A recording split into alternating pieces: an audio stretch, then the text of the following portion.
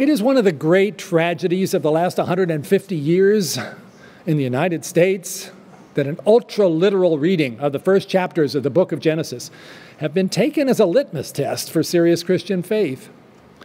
Augustine, who's the current subject of my book club, warned 1,600 years ago about such a literal interpretation. Those powerful and mystical Genesis words about creation tell us about who we are and who God is, but were never intended to be a scientific textbook. The God of the Bible is also the God of the genome. God's creation is majestic, awesome, intricate, and beautiful, and it cannot be at war with itself. Only we imperfect humans can start such battles, and only we can end them.